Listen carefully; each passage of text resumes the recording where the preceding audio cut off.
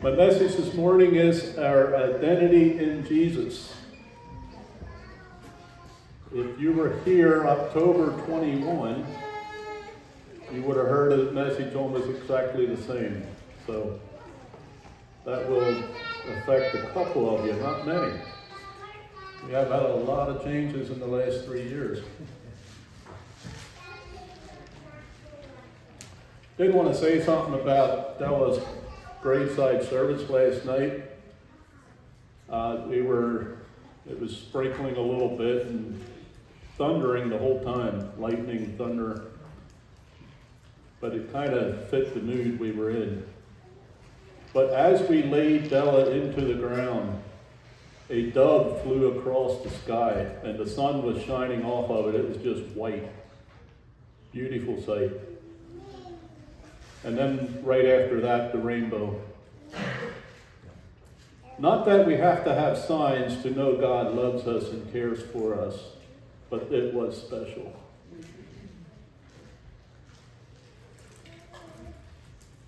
Humility is not thinking less of yourself.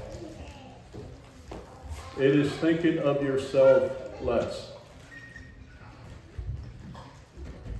I hope you get that. Don't belittle yourself. Don't think less of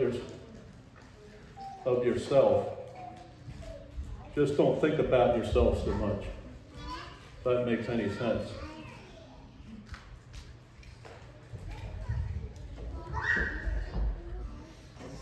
You know what? I forgot my book.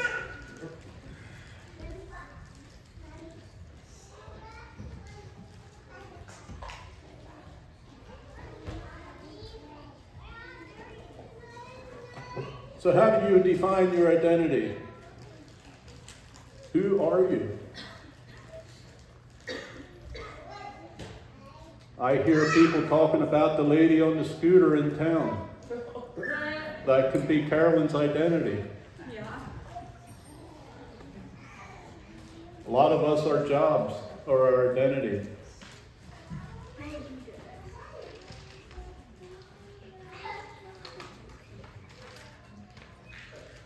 Some of us try to be different, so we stand out and create an identity that way. Some young people choose rebellion as an identity. They identify in how bad they can be. So what is the identity you're trying to portray?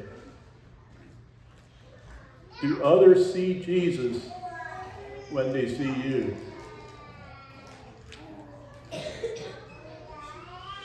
Satan wants you to define yourself by the hurts and pain you have endured in your life, by the opinions of others, by your past sin. Some people try to define you by your past sins, by your past.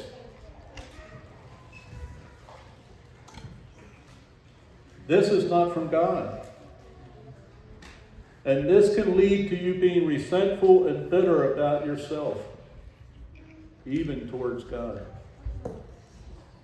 Satan says you need to earn God's love, that you're not good enough. You will never amount to anything. If you remember nothing else, remember this. Satan is a liar, and there is no truth in him. John 8:44. You are of your father the devil, and your will is to do your father's desires. He was a murderer from the beginning and does not stand in the truth, because there is no truth in him. When he lies, he speaks out of his own character, for he is a liar and the father of lies. Satan's identity is he is a deceiver, a liar. That's his identity. Remember that. However, we are made in the image of God.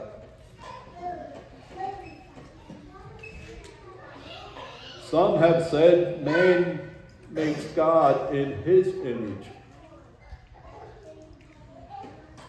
We made God out to be what we want him to be. We don't get to decide who God is. God is God no matter whether we believe in him or not. We try to make God fit what we want him to be.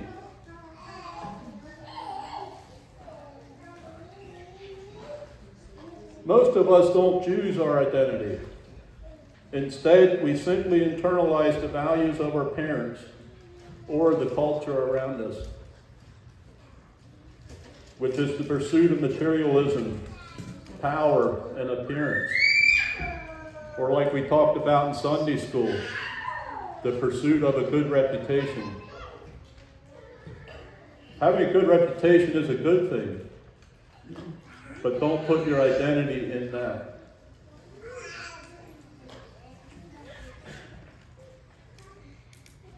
Psalms 139. O Lord, you have examined my heart and know everything about me.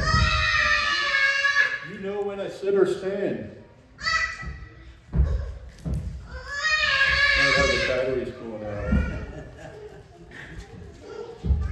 When far away,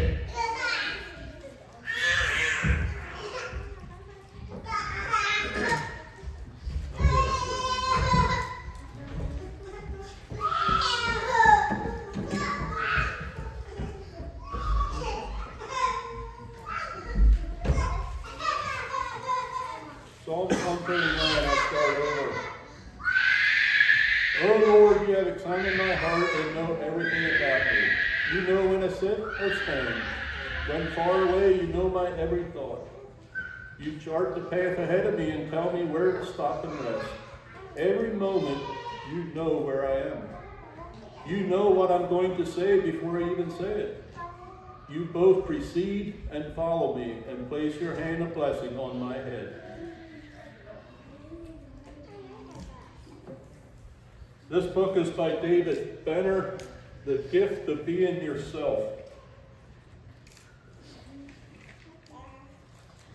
This is actually from a class I took at Rosedale in 21. It was one of the books we were required to read. I was going to say recommended, but I think we were actually required to read it. In all creation, identity is a challenge only for humans. A tulip knows exactly what it is. It is never tempted by false ways of being, nor does it face complicated decisions of the process of becoming. So it is with dogs, rocks, trees, and stars, and all other things.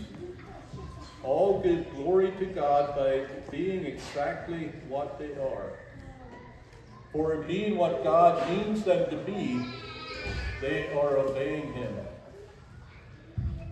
Humans, however, encounter a more challenging existence. We think, we consider options, we decide, we act, we doubt.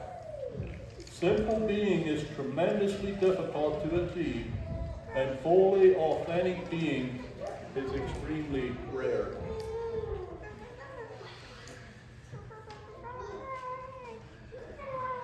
And David also defines identity as who we experience ourselves to be, the I each of us carries within.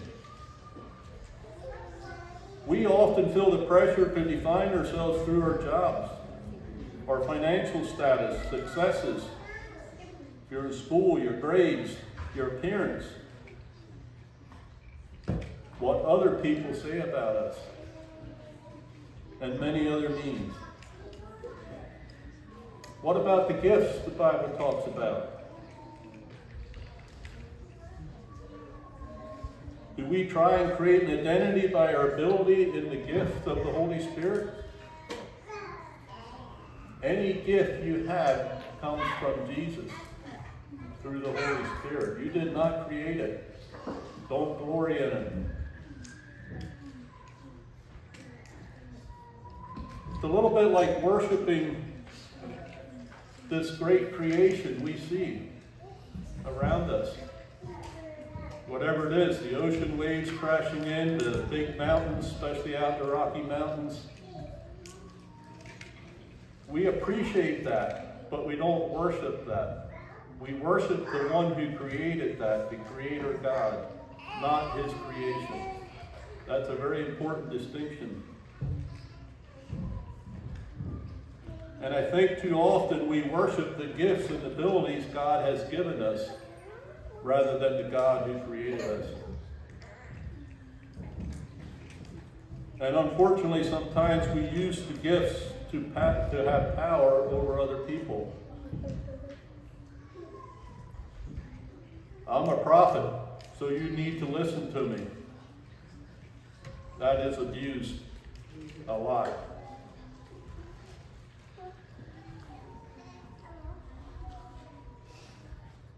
So what happens when you're to your identity when you experience failure?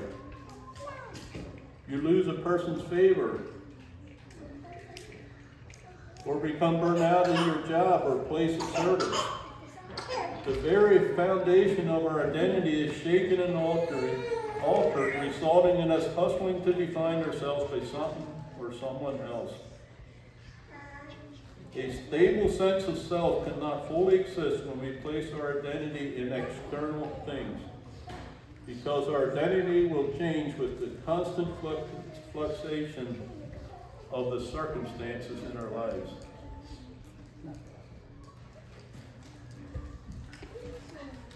In March of 2020, my identity as a realtor was ripped away from me. We were shut down. We weren't sure what was going to happen. And I struggled with that a few days until I realized God loves me, God cares for me. That's what I need to focus on, not on my job. And I think my identity was wrapped up in that a little too much. And then when it was taken away, I struggled. Genesis 1:26, then God said, "Let us make man in our own image, after our likeness, and let them have dominion over the fish of the sea, and over the birds of the heavens, and over all the livestock, and over all the earth, and over every creeping thing that creeps on the earth." So God created man in his own image. In the image of God created he him, male and female created he them. You are made in God's image.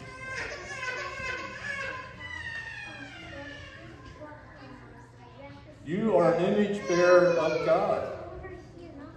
The image of God refers to the immaterial part of humanity. God is not flesh and blood. So you're saying we're made in the image of God, but we all look different. Yes, that's correct. That's not the image we're talking about. God is not flesh and blood. It sets human beings apart from the animal world, fits them for the dominion God intended for them to have over the earth, and enables them to commune with God, our Maker. It is a likeness mentally, morally, and socially. Part of being made in God's image is that Adam had the capacity to make free choices. Although they were given a righteous nature, Adam and Eve made an evil choice to rebel against their Creator. In so doing, they marred the image of God within themselves and passed that damaged likeness to all their descendants, including you and I. Romans 5:12 talks about that. Therefore, just as sin came into the world through one man, and death through sin, and so death spread to all men because all sinned. Today we still bear the image of God, but we also bear the scars of sin. Mentally, morally, socially, and physically, we show the effects of sin. But again, that's not your identity. That's not your real identity. Your real identity is in Jesus. The good news is that when God redeems an individual, he begins to restore the original image of God, creating a new self, created to be like God in true righteousness and holiness. And Ephesians 4:24, and to put on the new self, created after the likeness of God in true righteousness and holiness. That redemption is only available by God's grace through faith in Jesus Christ. Let me say that again. That redemption is only available by God's grace through faith in Jesus Christ as our Savior from the sin that separates us from God. Through Christ, we are made new creations in the likeness of God. 2 Corinthians 5:17. Therefore, if anyone is in Christ, he is a new creation. The old has passed away. Behold, the new has come. Have you allowed Jesus to change you? Is your old dead? That's part of the battle we have. Our flesh is battling against the spiritual. It's a constant battle. We'll symbolize that this evening with Kaylee's baptism. Submerge her in the water, washing away the old self, and then bringing her out into the new life in Jesus.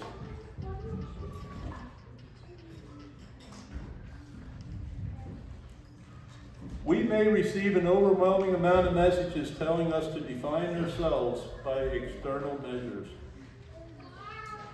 But what would it look like if we based our identity on the way that God sees us? Benner states that an identity grounded in God would mean that when we think of who we are, the first thing that would come to mind is our status as someone who is deeply loved by God. God loves you unconditionally.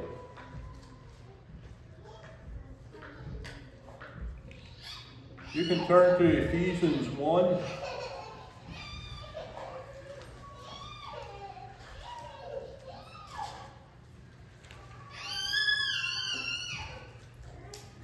I'm actually going to be reading this from the Living Bible. Ephesians 1, verses 3 through 8.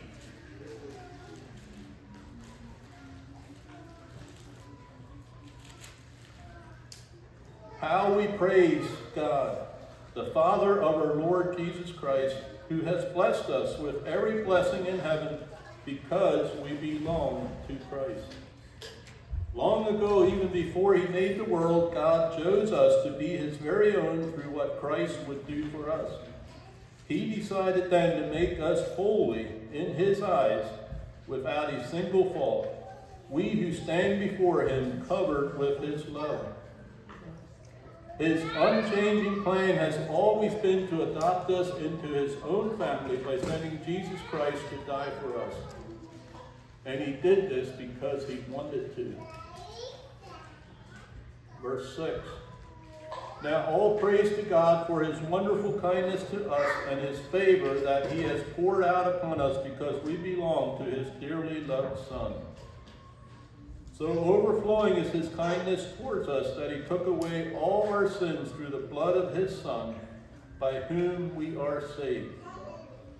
And he has showered down upon us the richness of his grace, for how well he understands us and knows what is best for us at all times. Some versions say he lavished on us. And if you have a good memory, you'll remember this. Have a piece of bread, homemade bread preferably, fresh, new. And then I put apple butter on it. I love apple butter. I'm going to lavish that apple butter on my bread, and I'm going to make sure every single corner of that bread is covered in my apple butter. That's what makes it good. That's how God loves us. Every corner of our lives.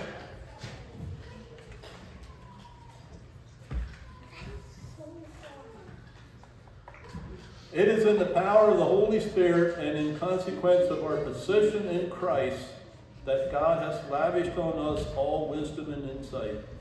We are not only saved by Christ, but He is our salvation. We are not only redeemed by Christ, but He is our redemption. We not only are given wisdom and insight, but Christ is our wisdom and insight. In the power of the Spirit, knowing that Christ has been lavished in such abundance, let us ensure that we live our lives in a manner that is worthy of the great gift that we have received. Let me read that again. Knowing that Christ has been lavished in such abundance, let us ensure that we live our lives in a manner that is worthy of the great gift that we have received. Jesus said, if you love me, you will obey me. Rick Warren said in a sermon called Learning My True Identity in Christ, he talked about 5 fingerprints of your identity. And they're from 1 Peter chapter 2, just 2 verses 9 and 10. But you are a chosen generation, a royal priesthood, a holy nation, His own special people, that you may proclaim the praises of Him who called you out of darkness into His marvelous light, who once were not a people, but are now the people of God, who had not obtained mercy, but now have obtained mercy.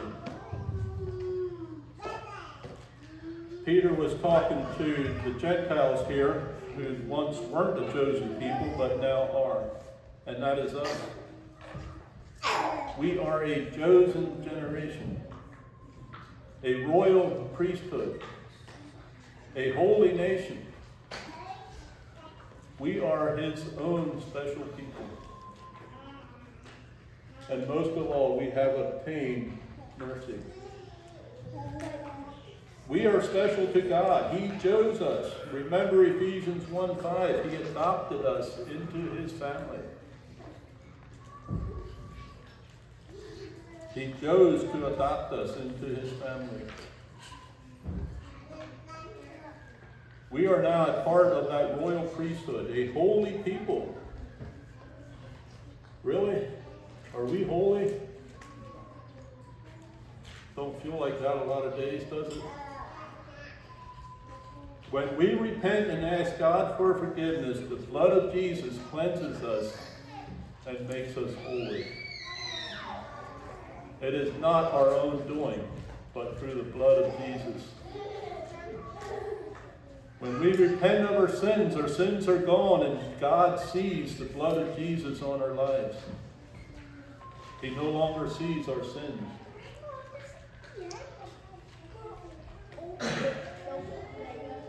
We are a special people. We have obtained mercy. John 3:17.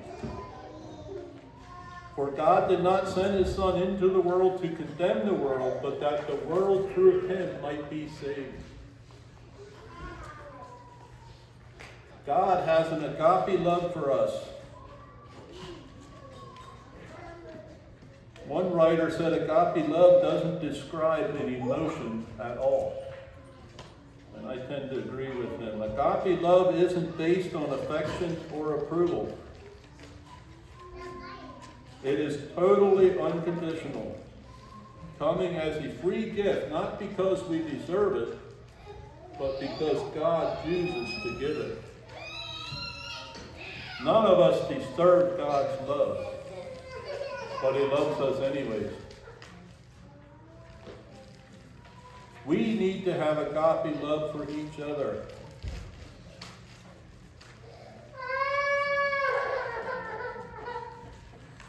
about that in Sunday school. I think Larry asked the question, do you do things for others and not expect anything in return? Or when you know there can't be anything in return, do you still show love? Too often our love is conditional. We love because they did something nice to us. Too often our love is emotional, and that's not wrong, but that in itself is not enough. We need to love because God loves us. It's a decision of the will to act in the other person's best interest, whether you feel like it or not. Some of you newly married might not have experienced that yet, but you probably have. Some days you don't feel like loving your spouse as much. But you need to love her anyhow, or him. Galatians 2:20. I have been crucified with Christ. It is no longer I who live, but Christ who lives in me. And the life I now live in the flesh, I live by faith in the Son of God, who loved me and gave himself for me. What a testimony. Remember, the old has passed away, and the new is now, which is Jesus. So it's no longer my flesh that lives, but Christ that lives in me. I think that's a decision we need to make each and every day. We must surrender to Jesus. Allow him to create a new heart in us and give up our past. Allow the living water to wash away our past hurts, our pain. We can no longer use the victim card to excuse our behavior. I think too often we claim to be a victim, so it's not our fault. We're a victim, so it's okay to act the way I am acting, because it wasn't my fault. That's not living for Jesus. We use that as an excuse so we don't have to take responsibility for the way we are. We need to surrender that to Jesus. Allow Jesus to transform your life. Jesus wants to help us. We need to allow him to. Jesus doesn't force himself on us.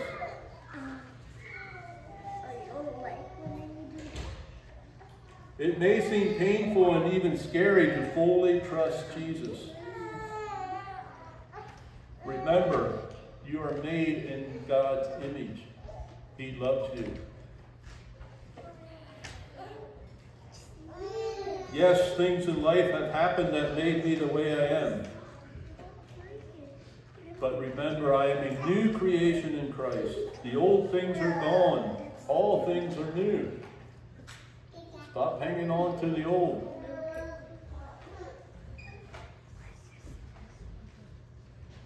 Psalms 139. Close with these verses 23 and 24. Search me, O God, and know my heart. Try me and know my thoughts, and see if there be any grievous way in me, and lead me in thy way everlasting. May this be our desire, our prayer, each and every day. We need to have an attitude of that. Lord, is there anything in me that needs redemption, that needs to change? Again, daily you need to surrender your will to the will of God. So remember, you are a child of God. Don't allow Satan to define your identity. Each one of you here this morning was created in the image of God. You are loved by God unconditionally. Allow Jesus to be your Lord and Savior so that you will have your identity in Jesus. Jesus is knocking at the door of your heart. Will you open it? Will you let him in?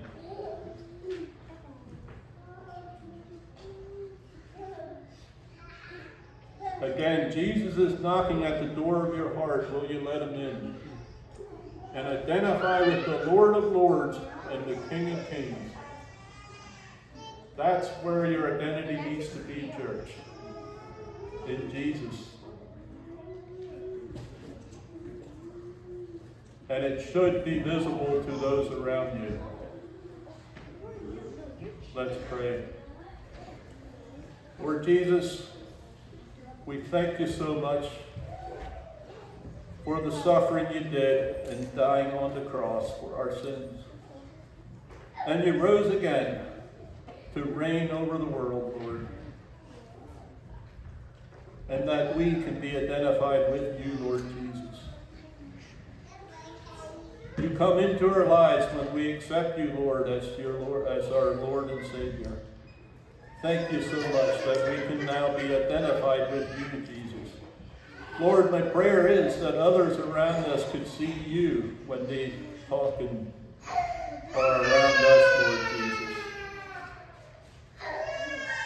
Lord, I pray that you would help us to surrender our will to yours. Help us, Lord. Help us to obey your word and do your will each and every day, Lord Jesus. Lord, I thank you so much for your great love and mercy for us each and every day, Lord. Lord, I pray now for each one here. I pray your blessing be upon each of us. Guide us, direct us, Lord, and Lord, help us to be shining lights for you in the community here in Ephrata. In Jesus' name, amen. Thank you. Have a great week. You are excused.